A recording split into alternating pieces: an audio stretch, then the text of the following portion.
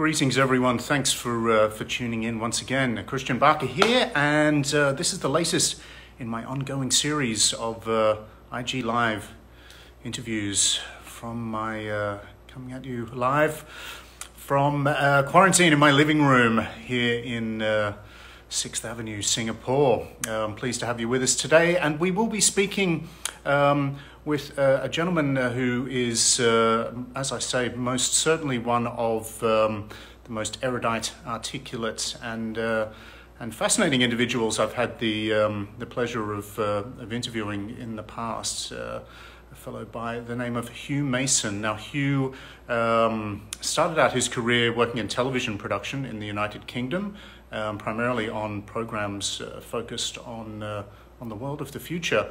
And a little over a decade ago, he came out to Singapore and moved into helping to shape the world of the future. Hugh ran a pivotal startup accelerator called JFDI, Just Flip and Do It, the acronym stands for. And during his time as CEO there, he was responsible for mentoring and fostering the success of 70 plus startups here in Singapore. And Hugh is joining us right now. The other remarkable thing about Hugh is that he has just survived a bout of COVID-19, and is in fact the only person I know who's suffered from that affliction. So I'm really curious to speak with him about that experience and how he came through. I'm not sure why we're hanging. I'm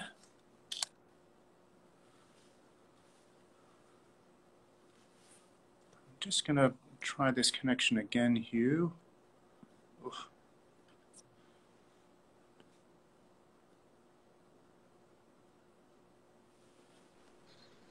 Hey, Christian.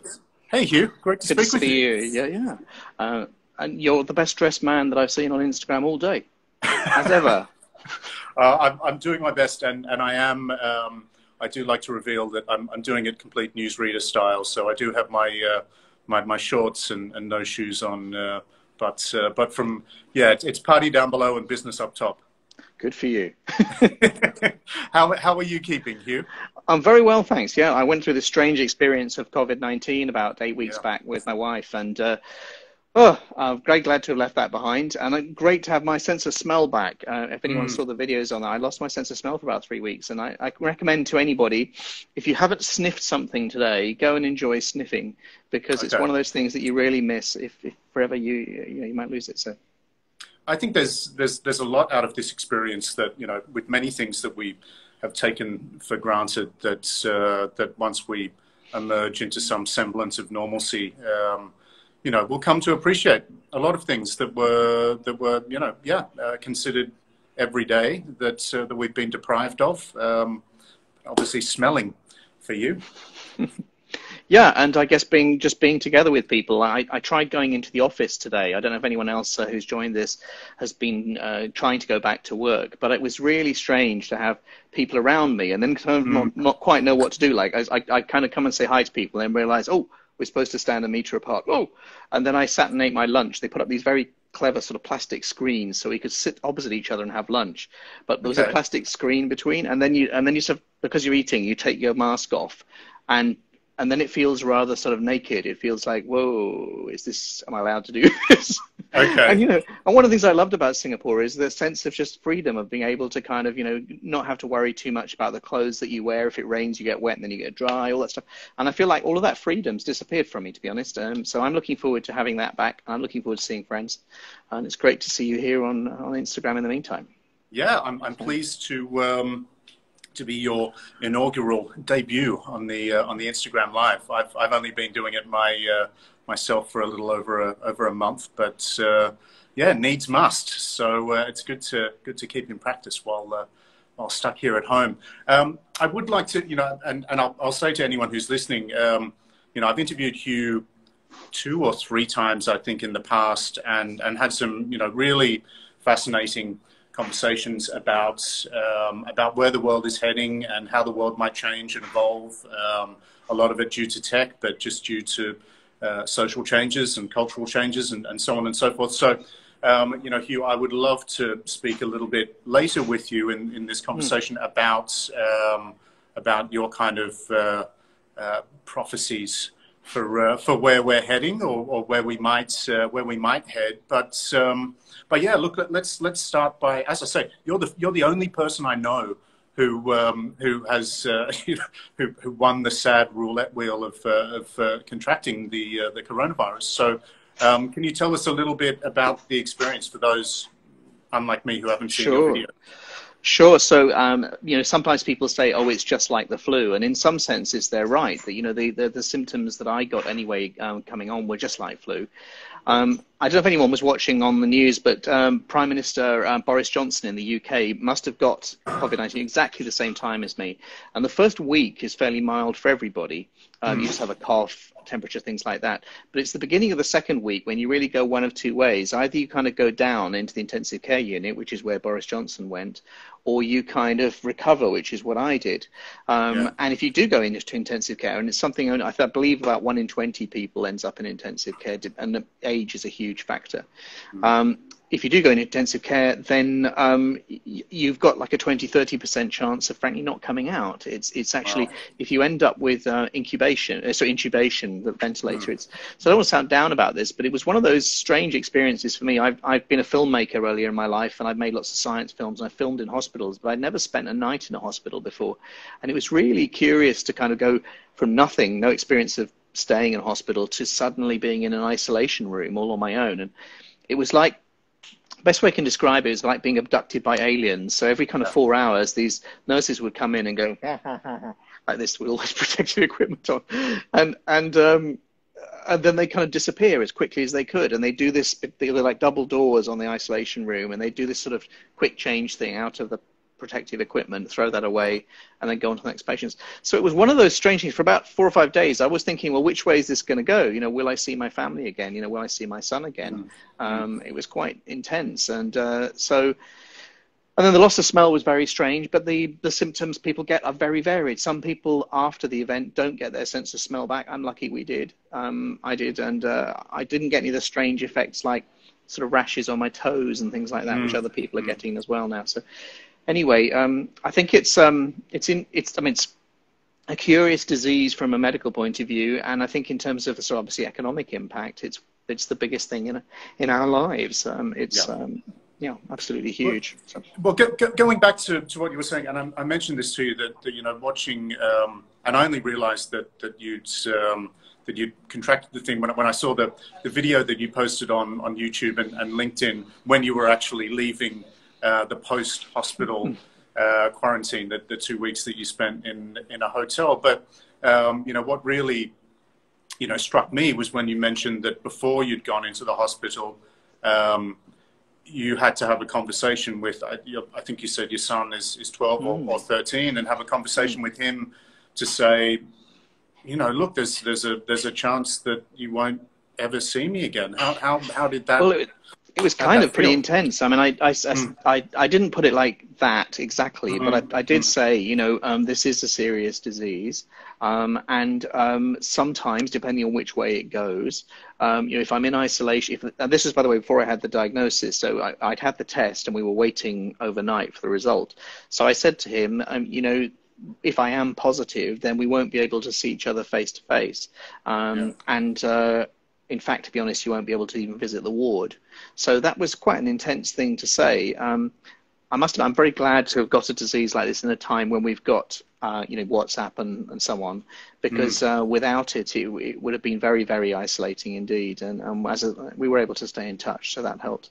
And in fact, to be honest, one of the biggest things, positives for me, I don't know if anyone else has had this strange experience over the COVID-19 time, you end up connecting with people that you didn't know that well, in new ways. So I had people, I basically made this little video because a friend had asked me what's it like in the isolation ward. So I just sort of made a little video.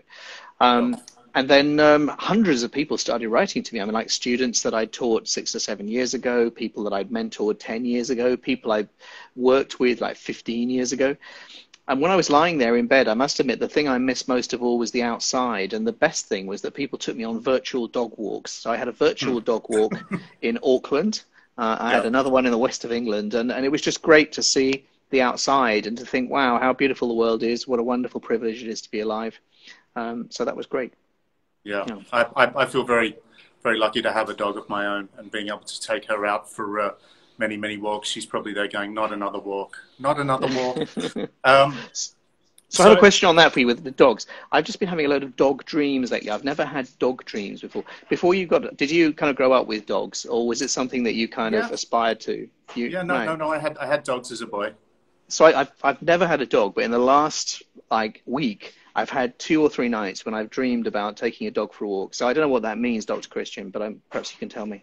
I don't know, and I would suggest get a dog. If you want a dog who's going to help you get some exercise, don't get a miniature schnauzer because they're a little bit slow and a little bit ponderous, and they like to sniff everything. But okay. Yeah. So right. Speaking of sniffing things, so where do you think that you perhaps contracted this thing? I think it's still a mystery. Total mystery, right? Total mystery. I mean, it was very interesting to get called. I mean, I knew it was going to happen after a positive diagnosis, but the contact tracing people in Singapore are very thorough.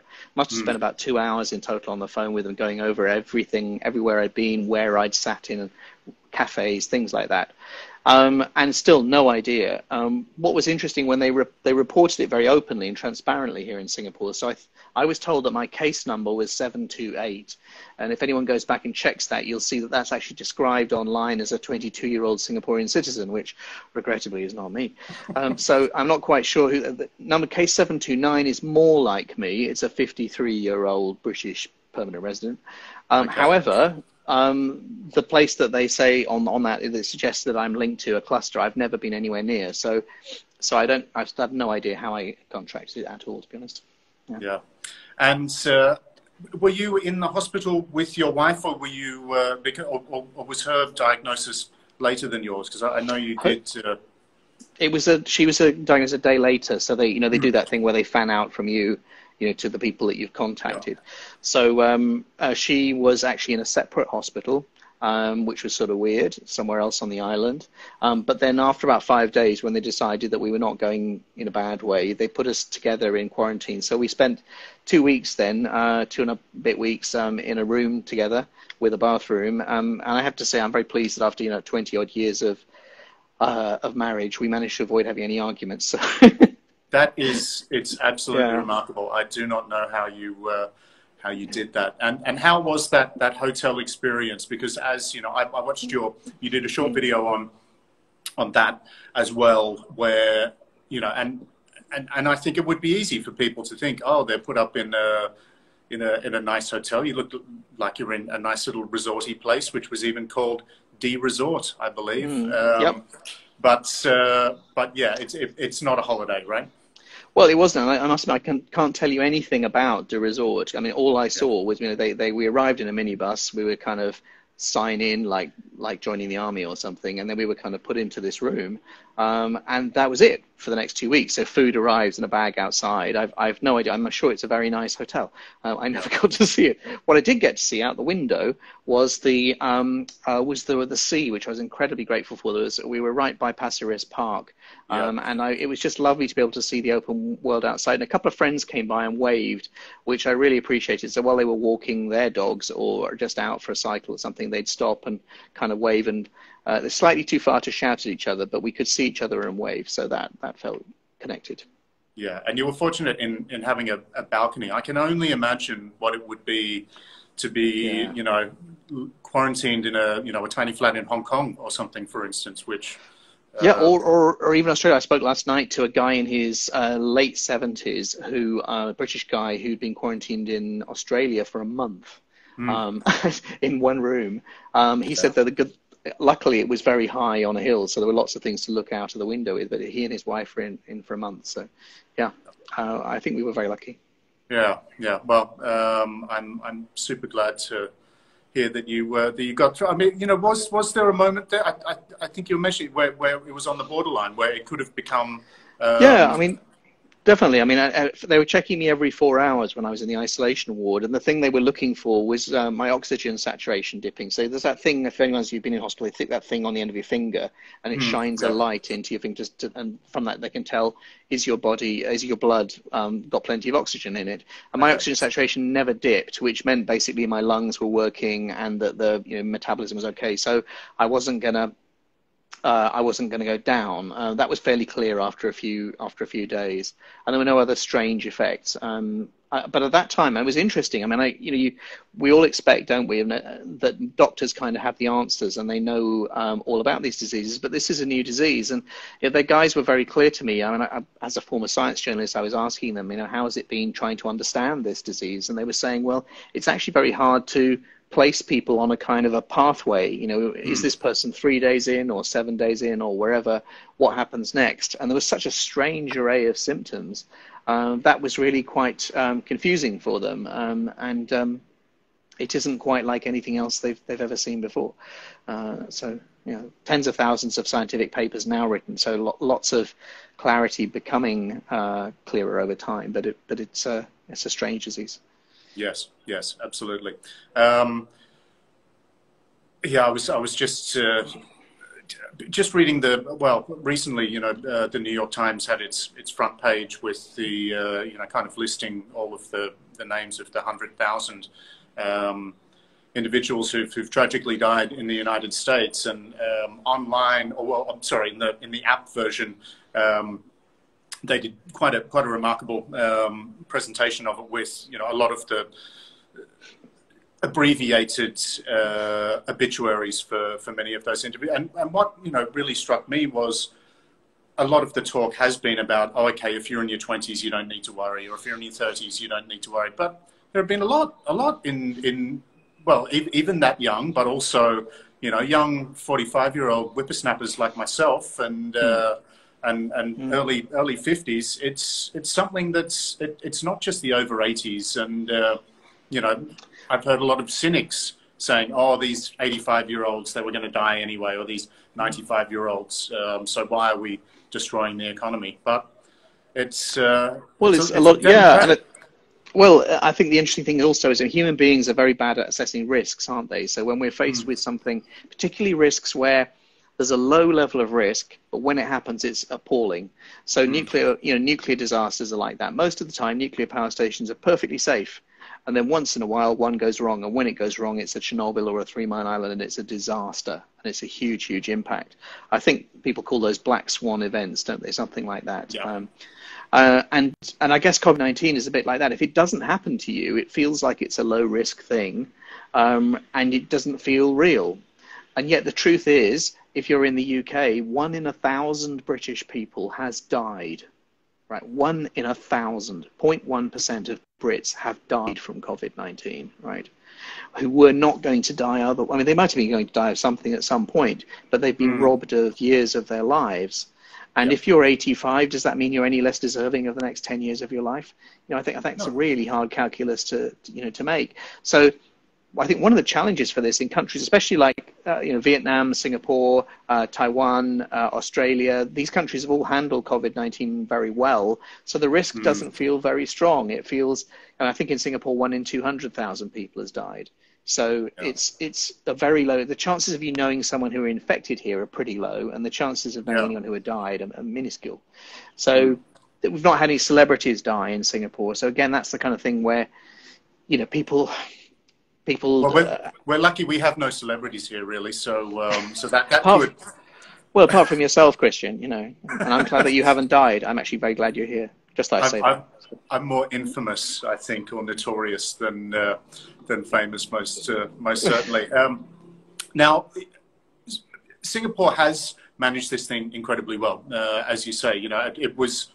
I mean, there are flaws, obviously, and it could have been better, and we've seen numbers going up, but particularly when you compare the mortality rate to most other countries, we're really batting above, punching above our weight, however you want to say it, aren't we? Yeah, I think it's an astonishing. I'm just being incredibly grateful. I mean, I could have got this disease in Britain, where I come from, and the chances are I would have had either no care or very much worse care. And I feel incredibly grateful for all that the Ministry of Health and the Allied Services here did to cope. I think it's excellent. And yeah, I mean, the issue around the workers here, you could look back in retrospect and say maybe they should have spotted that one coming. It's easy with hindsight to say that kind of thing, isn't it? And yet, but that still, as you say, the point is that very few people have died. So people are getting care. Would those workers have got infected anyway if they'd been back home? Who knows? So I give Singapore very high marks for the way they've handled this. I'm very grateful for being here. Yeah, and even that situation, and I don't want to concentrate on that specifically, but I think it's been reappraised how the foreign workers in Singapore are going to be housed, and perhaps just the treatment in general that they will receive. I've long thought that transporting people around in the back of a flatbed truck in a first world country is kind of beyond the pale. In general, though, this situation, it is driving just a huge number of changes. I'm hearing in so many different situations that people are saying, we were on the path to making this change with a horizon of 10 years or 20 years, but now it's going to happen now. What do you think are some of the notable examples of big changes like that we're going to see? Perhaps things that it was on the horizon, but now we're going to have to be there. Well, it's really interesting you asked that. I mean, one of the things I did when I was in quarantine was I started a business, of course, because I'm an entrepreneur, right? And I recognized actually that was a sort of defense mechanism. That was me overwhelmed by the experience of what I was going through and thinking, okay, what do I do? I start businesses, that's what I do. So I started this with a bunch of friends to explore how we might make the world's, reopen the world for business quicker after COVID-19. And as a result of doing that over the last 8 weeks, I've ended up talking with a lot of business leaders in small companies and big companies here, and they split very definitely into two groups. There's a bunch of people who have got big organizations that have had business continuity plans, and they've followed those plans, and more or less they've worked, and the stuff working from home has more or less worked. Sometimes there's been awkwardness around needing sort of wetting signatures and things like that, legacy sort of processes, but a lot of the time it's worked. The question now for those companies which are very sort of process oriented is what happens next, because a business continuity plan gets you through the crisis, but it doesn't help you build for a new landscape. And then there's a separate bunch of people, I say a much smaller group of larger companies, led by much more entrepreneurial people, some of whom have done astonishing stuff. And I was talking to one bakery in Malaysia, which has sort of 200 or 300 workers. Their business drops, in Malaysia, I don't know if you know, but there was a movement control order announced on, I think, 17th of March. And it was just announced. And then the 18th, that was it. Everything's closed. Yeah. So these guys, they supply baked goods to hotels and things like that. 90% revenue drop in one night, right? Poof, wow. Wiped out. So they completely reinvented the business. They started, instead of supplying to hotels and large institutions like that, they ended up using all their vans to do customer delivery, direct to consumer. And within 6 weeks, we're back up to 45% of their previous revenue. And I think that's interesting to me, because that was a very much still a founder-led business. It's not one of these companies like many large companies where you have lots of sort of very smart people who've been trained about the theory of running business but have never actually worked on the front line. This is a business where people have worked their way up from the bottom. So in a very pragmatic sense, when it came to reinventing the business, they had the skills in-house and the resources to do that. So there are some companies that have been very agile in adapting their business model and, as you say, bringing forward changes. Some of the surprising ones I'd heard were the way that culture has changed. So, for example, you and I both know that in Asian cultures, there's a lot more power distance often, as the sociologists would call it. So people are sometimes reticent about speaking up in a meeting. What's come across in many of the organizations I've worked with is that they're finding that nobody knows the rules. This is the first time I've ever done Instagram Live. For a lot of people had never really done Zoom before. So actually, that means when nobody knows the rules, then it's all up for reinvention. And what a lot of company bosses told me is that they were really pleased that staff from around Asia were feeling that they could contribute and just say what they thought in a way that they wouldn't have done if they were face to face. So I thought that was surprising, the way that the sort of, social dynamics change around it. And then I think in terms of the sort of experience of work, it's been interesting. I was talking with a lady in Canada who provides support for people with long-term chronic diseases. So she's working with people who've got things like diabetes or other long-term diseases. And they very much provide remote support for people. They put them into communities. And I think what that shows is that when you can provide support to people at a distance, like workers working from home, in new kinds of ways. So I think, for example, some reasonably forward-looking employers have started including things like workplace clinics in their offices so that you can go and see a doctor. I have a hunch that we're going to see much more of that sort of stuff done in people's homes on a sort of telemedicine basis, that kind of thing. So the experience of being employed in future might be quite different. It might be that you're only in the office 1 or 2 days a week in some functions, and but you still have some of the benefits you might have had. So that's interesting.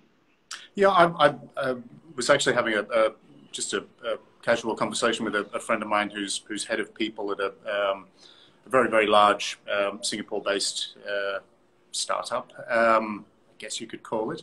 And he was saying, of course, we're not going to entirely shift to working from home, but was saying, that sort of model, does make sense now, where you've got people perhaps working from home for 3 days of the week, and then coming in 2 days of the week. I think there's always been a huge underutilization of office space.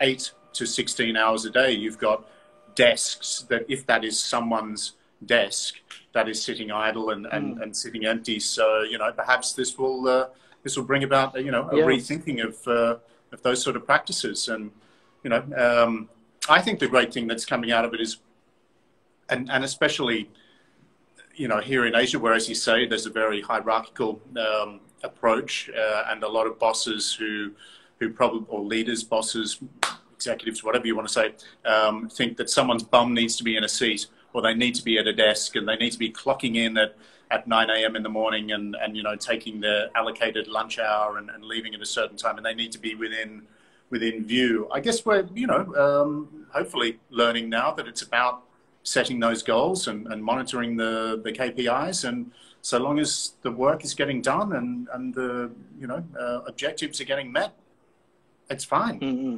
Yeah, I think what I see is that those stereotypes of kind of power distance structure are more to do with perhaps where you are in the hierarchy. When I spoke to people at the top of large organizations, multinational organizations, it didn't really matter what background they were from, which culture they would originally come from. They very much had the view that they had to be agile and change things. I think there's more of a sort of middle manager mindset, which is that one, as you say, about seeing bums on seats, seeing people sat there. That's what's sort of got to evolve. And I think for a lot of managers who've gained seniority through experience and managing people face to face, it feels like all of their power has been taken away from them. And the interesting flip side of that, I was talking to an industrial psychologist who's working with a lot of people affected by COVID-19. And what she said to me was that actually a lot of workers found themselves feeling more psychologically safe.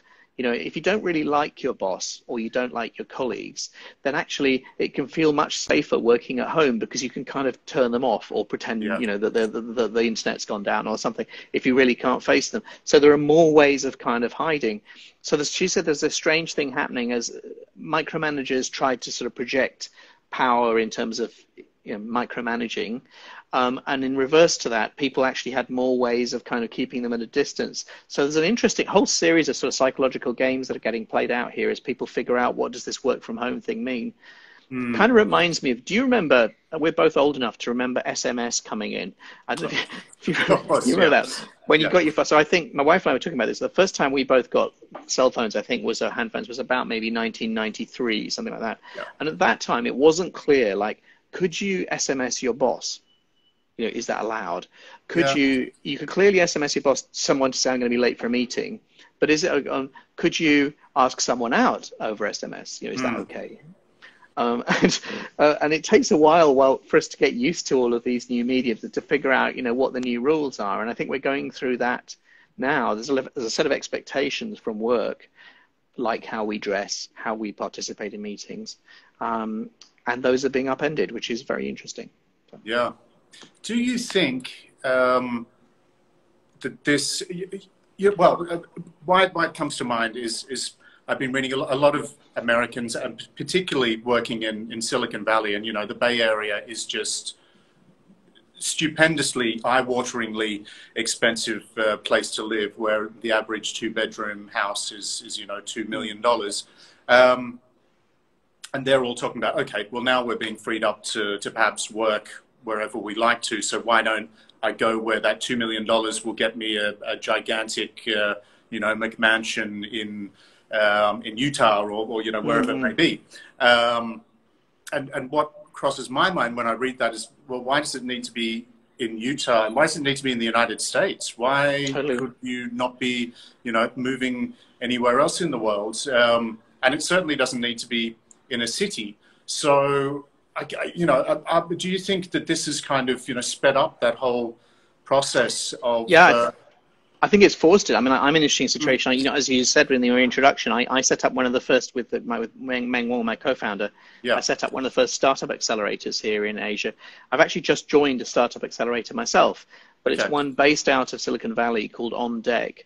I'm going to be part of a cohort of 200 people, which is a huge number. We'll all be linked together by Slack. And a bunch of other technologies. And I kind of joined it partly because I've not actually spent that much time in the Valley. I've done my innovating in Europe and in Asia, not so much in the Valley. So I was kind of curious to connect there directly. But I'm also very curious to do that at a distance and to see how that works. Already some things have come across. I mean, it's interesting. There's that thing where Americans always, they'll use phrases like across the country, by which they mean across the United States.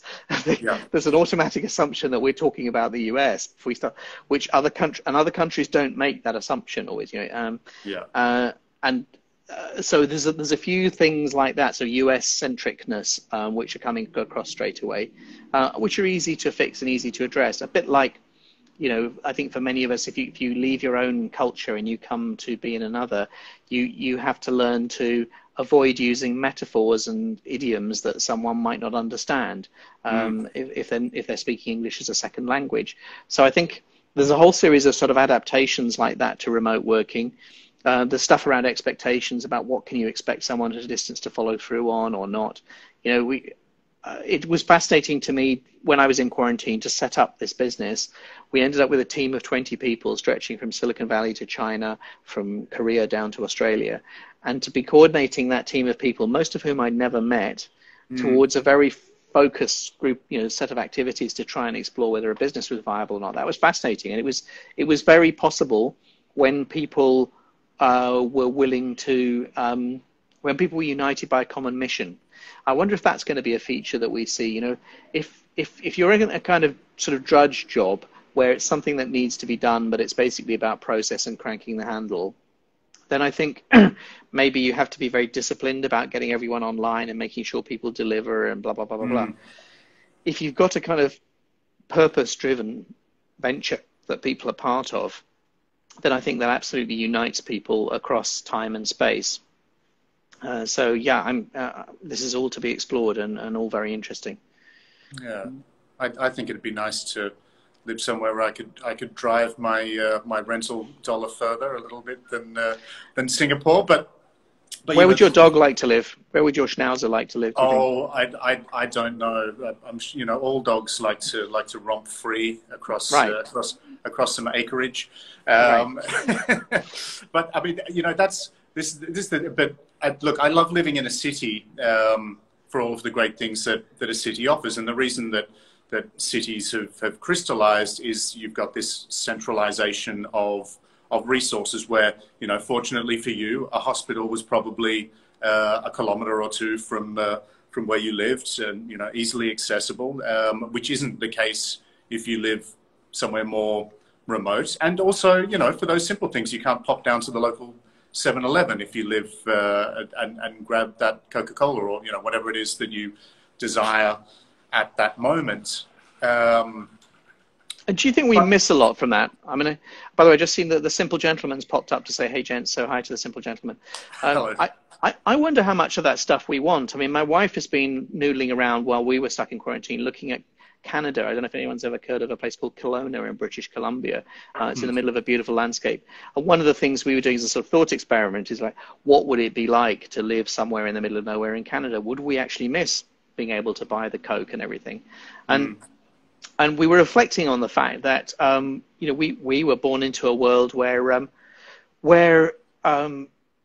my dad didn't get a newspaper. We used to get the Radio Times, which told you what was on TV. And we had a rotary dial phone, and we had a black and white TV, and we had a public library. And was that okay? Was it any worse? Was it any better than today? I think it was just different, actually. And I realized that, if you carry a set of expectations from, say, a city, and then you go to somewhere that's more remote and you expect it to be just the same, then you're going to be disappointed. But if you enjoy that sense of freedom from noise that you have when you're away from it all, I think that's actually really positive. So I think the big element for me that had always made me think, okay, particularly my job really can be done from literally anywhere, and it can be as remote as all get out. But I thought, number one, educating my children. I want them to be able to go to a school and not have to go to a boarding school. And number two, access to medical care. But I think perhaps that's where this situation is probably going to make a lot of people think, well, the education thing, that can be done remotely. We've done it successfully remotely for 6 months or 12 months or whatever. And if the kids are okay with sort of less socialization, then it's fine. And, look, maybe the medicine thing gets solved by 5G, although some are blaming coronavirus on 5G at the same time. People have all sorts of crazy theories. And for anyone who's watching, 5G does not cause coronavirus, just in case you were wondering. But I was going to pick up the education thing, because I think, as you know, education is a passion of mine. I come from a family of teachers, and I love teaching myself. And I wonder what education is going to turn into after COVID-19. There was a talk I was on last night. The Nobel Prize-winning Vice Chancellor of the Australian National University was on a call yesterday. I was listening in on, and obviously that university has been through the same thing that many students have been through, trying to learn from home, try to adapt. But the more interesting questions he addressed to me were about actually what's the purpose of all this education. We have an expectation, for example, for a degree that we bring people together, they spend 3 or 4 years, in lecture halls and stuff. Does that really equip you for the world? Now that we've all been through COVID-19 and we can see that the world can change very suddenly and profoundly, is it really relevant to spend 3 years learning a load of very specific stuff that maybe wiped out, not irrelevant, may become irrelevant in a few weeks? I look at the way the world has changed since May the 27th, when I was diagnosed with COVID-19, and I think, wow, what actual facts and stuff do I need to equip my son with? And the stuff that we've been actually talking about is all about flexibility and dealing with your own emotions when you're faced with uncertainty. Dealing with ambiguity. I think it's easy to go through an education process or to bring your kids up expecting to deliver. If you do X, you will get Y. And that's not true. The world is much more unpredictable than that. And I don't know, the conclusion I've come to anyway is that the most important thing I can give my son is the ability to cope with change, because he's going to meet lots of that. And thanks to Verlaine, I can see in Brazil there, who's saying, yes, that education is extremely important. Yeah, it sounds like we're all aligned on that. What's the most important thing you've taught your kids over this period, Christian?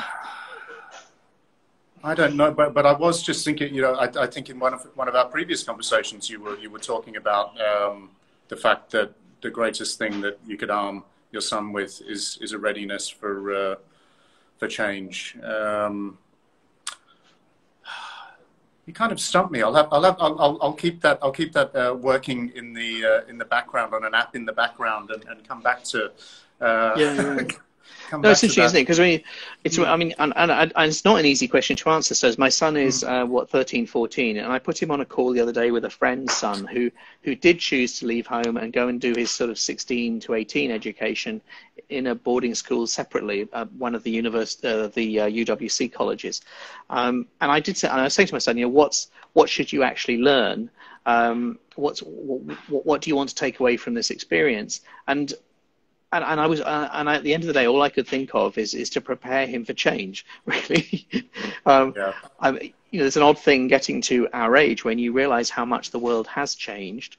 I was watching. I'll make a confession here. So, because I used to be a documentary maker, people sometimes ask me, what do you miss about making films? And there's really only one thing I miss, and that is watching old corporate videos. I love watching corporate film from the 1950s and 60s when everything is very certain. You know, we're going to put lead in petrol and it's going to be great. You know, we're all going to wear paper clothes in the future and we can just throw them away. You know, there's this sort of fantastic naivety. And there's a series of books, which again will be familiar to you, Christian, and anyone from Britain. When we were kids, there were these books called the Ladybird books, Okay. Yeah. Of course. Yeah. where everything is very simple. This is a kind of a joke one about being a dad, you know, but everything was very simple inside.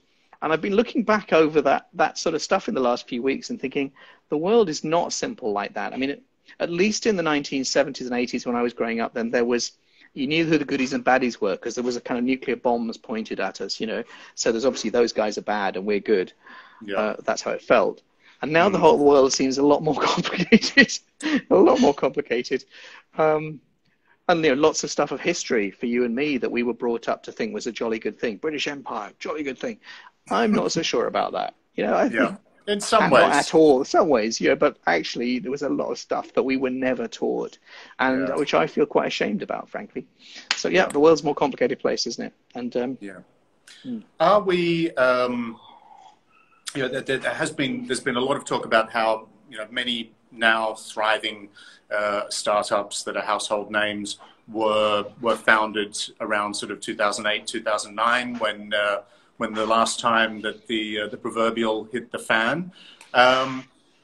Do you think that now is a good opportunity to start something up? And if you were advising someone on you know, founding a new venture, would you suggest it should be something that's playing on new opportunities that are arising out of this situation, or simply you know, stuff that seems good in general? Yeah, I think that the perceived wisdom is that a down period is actually a very good time to launch a business, because if you have to be incredibly lean and efficient when you do it, and that means that when the upturn comes, because it will come, then you're ready to ride the wave upwards. Whereas if you launch at the peak of something with all of the kind of benefits of lots of money and everything else, then actually you don't, particularly if you've never been through a recession before, you don't know what it's like. Now, having said all of that, of course, none of us, you know, there are people who were alive in the 1930s, less of them than there used to be. Yeah. But none of us have lived through a kind of a depression right now. So, you know, that's the question is what do you launch in a depression that is useful to people? And I guess to answer your question, you know, does the uncertainty of a period like the 2008 period lead to a kind of a Cambrian explosion of new businesses? I think it does. It shakes up stuff. When forest fires run through a forest, they clear away all the dead wood. Plague and war, frankly, horrible to say it, but they've both been stimuli for great change throughout history, haven't they? I think death in Europe, which killed 1/3 of Europeans at the time, caused a huge redistribution of wealth. So instead of you having money cascading down the generations from someone, you know, who was rich to their kid who may not have been so clever or helpful to society, and then going down in arrows, the money got redistributed. So sometimes there is a silver lining to these sort of thundercloud times, and yes, it can be a great opportunity to launch a business. Will we see a lot of these companies that for the last few years have been kind of awash in money and have just been spending with great profligacy in order to to grow and grow and grow, but without any thought of when they're going to become profitable? Do you think that there's Well, going to be? That's an interesting thing, isn't it? I'm not sure how long that can go on. You know, someone made a good point. You know, a lot of the businesses that have grown quite large in the last few years have been online to offline businesses. They've involved a physical component that doesn't scale in the same ways as the previous generation of businesses. So if you're a Facebook or a Google, then it doesn't cost very much money to add an extra customer. It's a little bit more time in the servers. If you're an Amazon, it costs a bit more to add an extra customer because you have to deliver stuff, you know, so there is a obligation that comes with that, but not so much as a retail store perhaps. And there are more economies of scale. But for something like an Uber or a Grab, actually the complexity of adding scale is more complex, and particularly if you're trying to do what all of those so-called super apps are trying to do, which is to be everything to everybody. Everyone wants to be a WeChat. Everyone wants to have a customer that just uses you as the main portal on the internet. And to get to that point from being a ride-sharing service to being a decent payments company and a food providing service and a travel agent and everything is actually really, really hard. And I think what we're seeing is some fairly bad super apps at the moment, and also concerns about surveillance capitalism when you give that much power to one company. So I don't know. It's interesting to see whether those companies have had to take on a lot of investment in order to grow. Can they create the returns? Yet to be proven. Yet to be proven. Well, speaking about super apps, but super in the meaning of very, very good. Can you tell us about your new venture and you know that you dreamt up whilst there Sure. at the resort locked away? Yeah, no.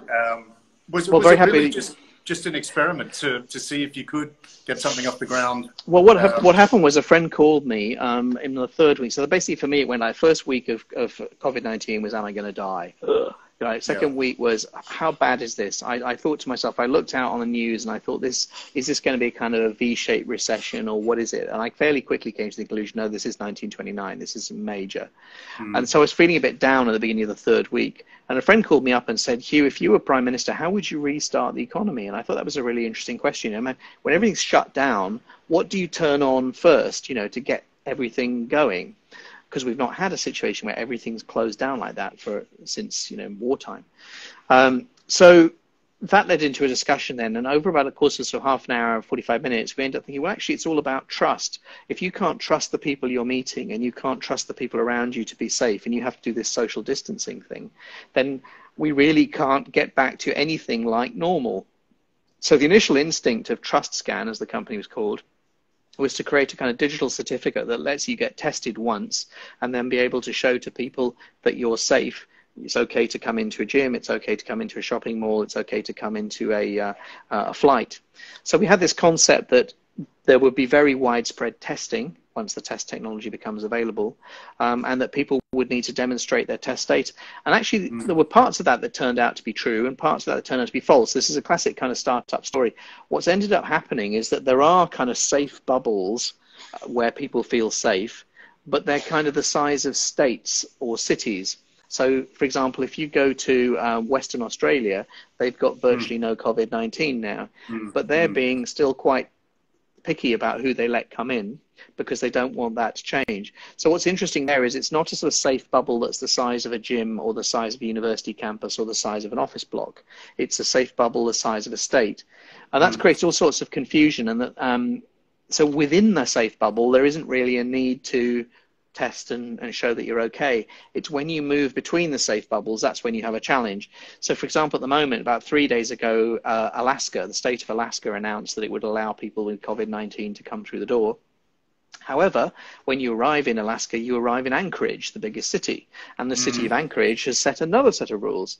And then when you try and travel, you'll find actually the airline also has rules. So if you fly with Singapore Airlines right now, you'll find that you can only carry 3 kilograms on board the flight. You can't use the overhead bins. So nothing is quite what you'd seem. So doing a trip like we used to, just kind of going to the airport, turn up somewhere like Singapore an hour before you fly, hop Yeah. on, hop off.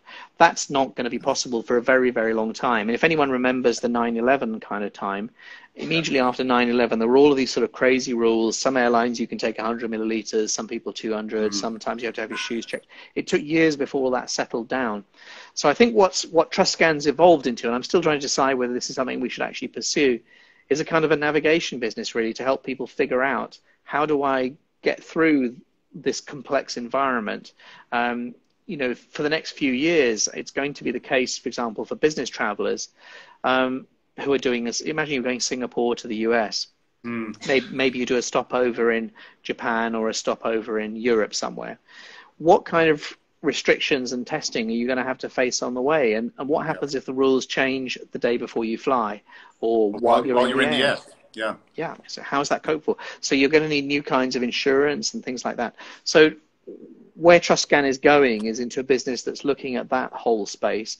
And I'm still trying to evaluate whether that's something that I and the team around me are best placed to do, or whether that's something that a travel company or an airline would do better than we could do.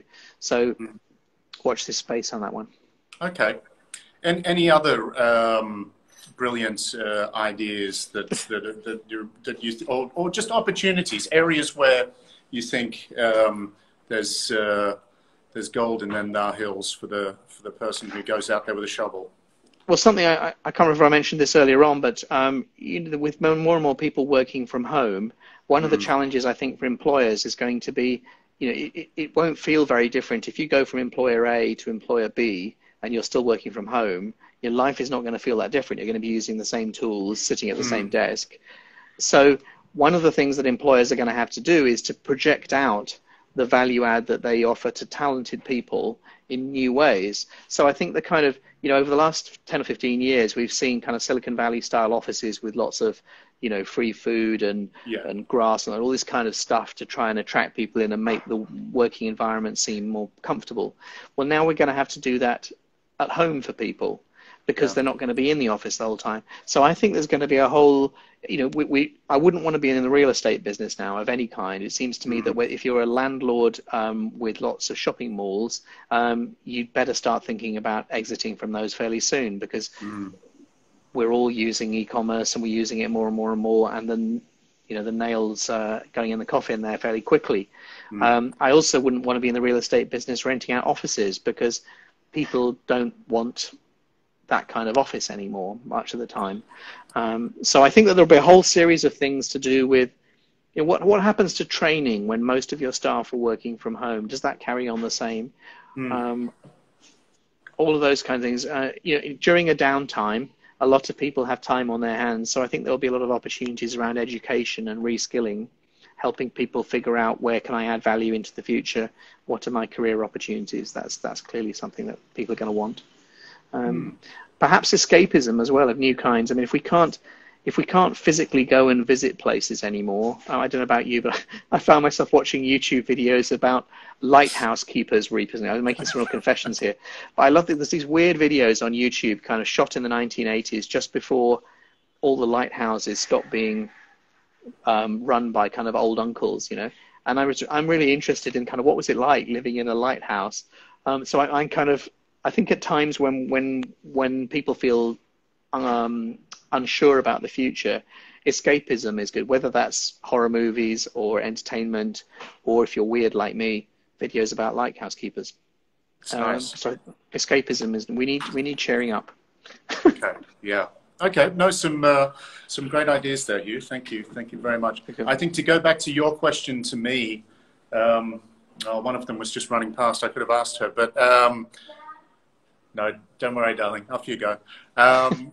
No, I think one of the important things that I hope my daughters have learned is we're all, as I'm sure it's the same situation with you, we're isolated from our loved ones in other countries who we had taken a little bit for granted, that it's easy enough to visit grandma and grandpa, or zip here, there, and everywhere to maintain those one-on-one contacts. And I think it's kind of one of the counterintuitive things of this situation is that because we're isolated, we have become, you know, we're reaching out more. You know, I'm having telephone conversations or Skype, FaceTime, whatever conversations with friends who, for years, most of our interaction has been text messages and social media comments and all of that sort of thing. So I hope that my children have learned that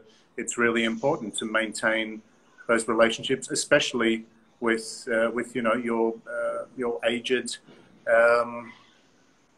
loved ones, because they're It's funny. It's funny you say that. I mean, forever.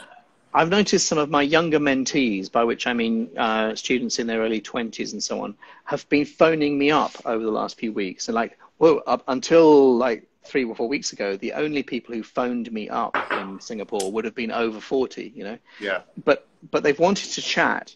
And so that's really interesting. Perhaps, yeah, perhaps I'm one of those aging characters in their lives that they feel, gosh, she might not be around for much longer. But just the power of the conversation as well. Yeah, the power of the conversation. That's absolutely right. Yeah, I'm loving it that we're now speaking to each other more. You know, I've received more telephone calls. Yeah. On my phone since I think I ever have since the advent of the iPhone. So it's going back a ways, but yeah, it's good. But look, you know, it's been wonderful to speak with you today. Instagram only gives us 60 minutes to talk on these things, and I think we've used our time very, very well today, Hugh. As I say, you know, always really interesting to speak with you, and you know, most of our conversations in the past have been about what shape the future might take. You know, we've hit a fork in the road, which is going to reshape some of those predictions, as you say. But yeah, let's hope for the best and make the most of it. Opportunity comes out of chaos, and we've certainly got a bit of chaos right now. It's been great talking with you. Thanks, Christian.